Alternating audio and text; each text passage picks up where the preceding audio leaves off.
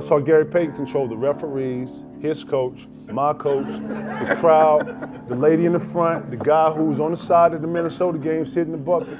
He was controlling the whole game. It's magical. I watched GP back down the guard from baseline to baseline, talking the whole time. Shut your ass up. 4-up twist. Hey, get his ass in here. Hey, come up. Hey, you see the hand on the hip, call it if you see it. Like, he just, That sound like it too. finally hit me. I'm like, how is GP managing all this? He talking to me. He calling the play.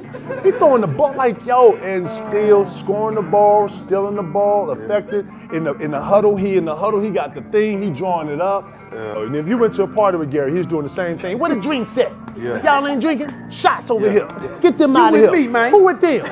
Right. I was just like, okay, this is GP. This is just who GP is.